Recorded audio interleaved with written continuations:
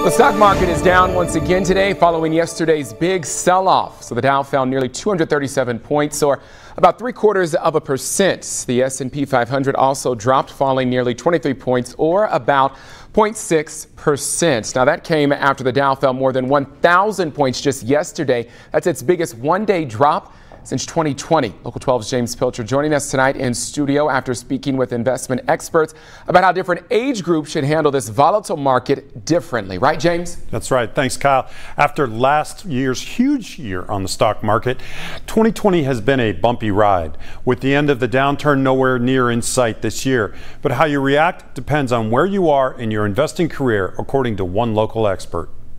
Rob D'Alessio is a financial advisor with Strategic Wealth Designers based here in Cincinnati. He says the market is definitely headed for bear territory, or when it loses 20% of its value over about 2 months, something that's happened 12 times since World War II. How you react to the current market depends on where you are in your investing career and saving for retirement. The good thing is the market does come back after that, but how long?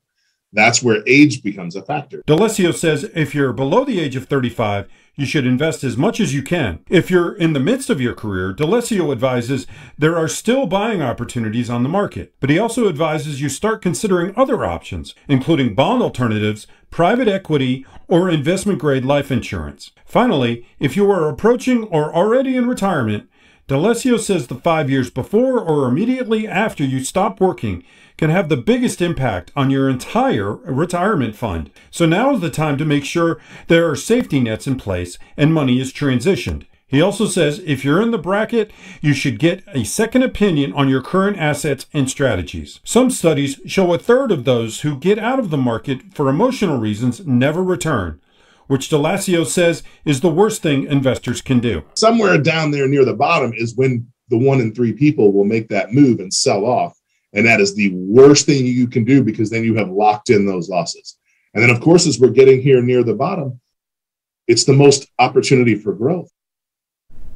Now, D'Alessio says we may be in for more losses through the rest of the year when it comes to the markets. The reasons: those ongoing inflation concerns, the wars overseas and political instability, as well as the upcoming midterms are causing major volatility.